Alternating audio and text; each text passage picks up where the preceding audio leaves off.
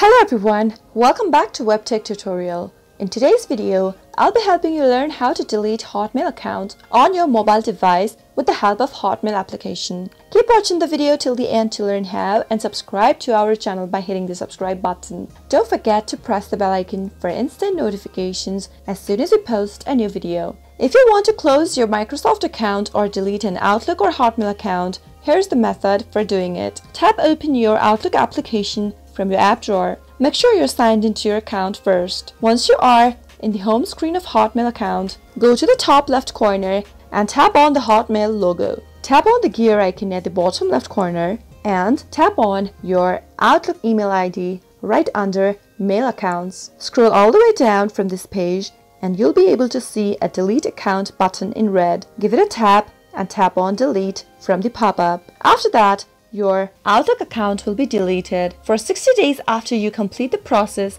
you can log back into your account using the same credentials to reactivate your account. But if the 60 days time period exceeds, then you won't be able to log into your account ever again. That is how you can delete your Outlook or Hotmail account easily. I hope the tutorial was helpful to you. If it was, go ahead and give it a thumbs up. Feel free to comment down below in the comment box if you have a question or a feedback for us. I'll be back soon with more tutorial episodes. Goodbye till then.